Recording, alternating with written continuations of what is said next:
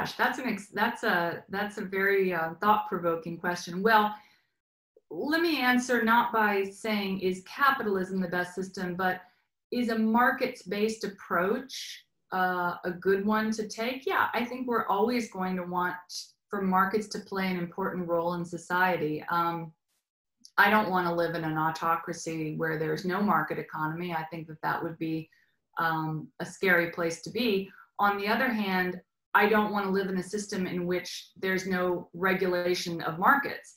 So call it what you will, call it a more heterodox capitalism, or a kind of a new sort of technological humanism in which maybe individuals have more control, because of course we haven't even gotten into the fact that the biggest resource economically out there right now is our individual data. So as we transfer from a tangible to an intangible economy, it's really going to be all about mining personal data and figuring out what are the rules of the road for that. Are we going to consider this a universal human right that we should own our data?